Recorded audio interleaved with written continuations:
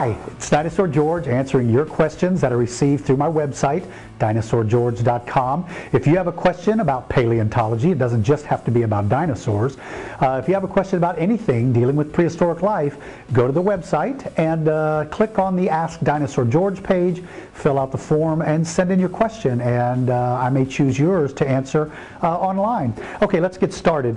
Chase from Scarsdale, New York wrote and said, what dinosaurs did birds come from, because there are so many feathered dinosaurs? Chase, good question. Predatory dinosaurs. That includes dinosaurs like Velociraptor and Tyrannosaurus rex and Allosaurus and Carnotaurus and Ceratosaurus and Abelisaurus. Okay, enough of that. All of the predatory dinosaurs are very closely related to birds.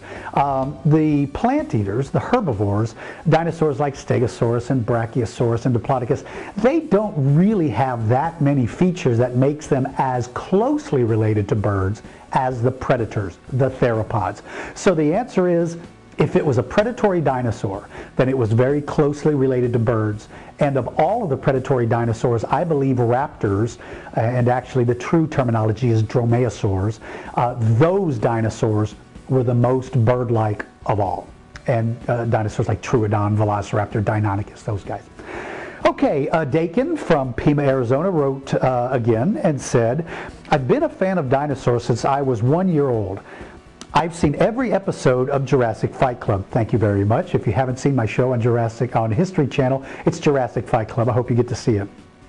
What makes you hold on to the belief that Tyrannosaurs had some bacterium in their mouth like Komodo dragons?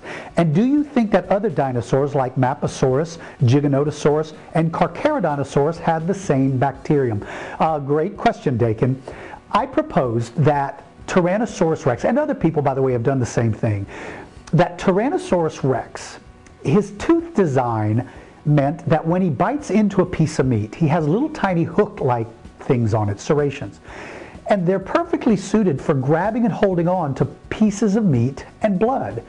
And that means that it would have built up in his teeth. So he would have had this rotting meat and blood on his teeth. That in turn would be the perfect place for bacteria to grow. Now, we cannot prove that beyond belief because unfortunately things like that don't fossilize. But by looking closely at their teeth, we can see that the serration design is perfectly suited for grabbing and holding on to those little pieces of meat. That's why I think Tyrannosaurus may have had a septic bite, meaning a mouthful of bacteria like a Komodo dragon. Now the other dinosaurs that you mentioned, Maposaurus, Giganotosaurus, and Carcharodontosaurus, when you look at the serrations on their teeth, it's a little different than T-Rex. They don't have the little hook, the little curved spot where the blood and meat can rest. Their teeth are sort of more jaggedly up and down. Now, it's certainly possible that little pieces of meat may have been caught within those serrations, but it's not as likely.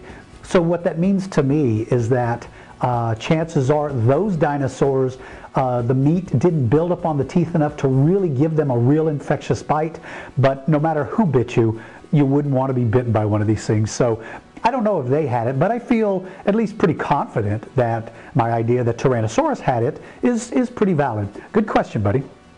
Zach from Mesa, Arizona. Man, you guys from Arizona are pounding me with questions.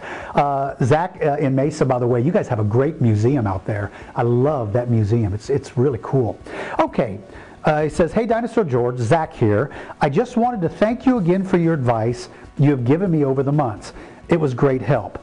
I'm finally starting college this month. I'm really excited to start and become a life as a paleontologist. Thanks again, Zach. Zach, congratulations, buddy. I'm glad that I helped encourage you, but remember, you're the reason why you're going to be a paleontologist.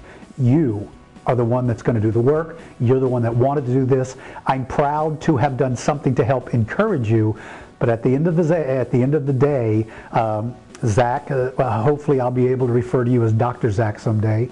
I'm incredibly proud of you. You should be proud of yourself, and good luck in your career. And stay in touch with me, man. Let me know how things are progressing. And finally, Chris from Stamford, Connecticut wrote, he said, hi George, I have a question. Are all dinosaur groups related to birds and reptiles? Well, Chris, yeah, in a way they both are.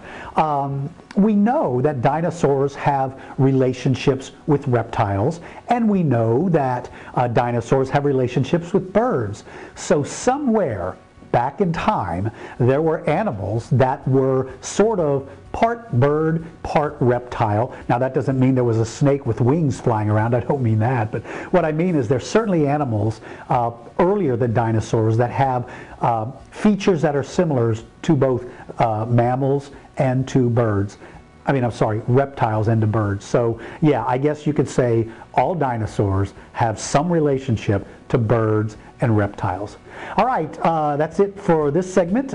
Thank you for writing. If you have a question, go to my website, dinosaurgeorge.com. Look for the Ask the Dinosaur George page, click on it, fill out the form, and remember, I get thousands of questions and I can't answer all of them, but I try. While you're on the website, make sure to check out Twitter. You can follow me on Twitter, or you can follow me on Facebook. I keep everybody updated on all the things going on, so check that out. And also remember to sign up to get on our free monthly newsletter. We do not share that information with anybody. That newsletter or the mailing list is confidential. So get on there and sign up. Have a good time. Have a great day. Thank you guys for writing me, and I look forward to hearing from you all again soon. Take care.